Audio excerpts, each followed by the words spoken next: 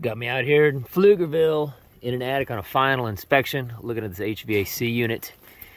So far it looks pretty good, but I did notice one thing I want to show y'all. You got your primary drain line coming down, out, everything looks pretty good. A little bit of insulation missing here. But I noticed this weird bump in this, and so I took a peek, and sure enough, that bump is because your drain line is completely broken. Look at that, just busted.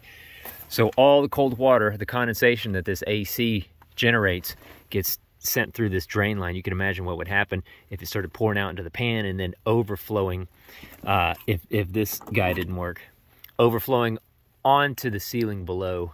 What a mess that would be come September.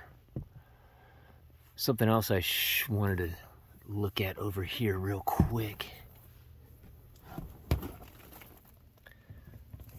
So I'm gonna go ahead and tape that, mark it, so that they can see it and get it fixed.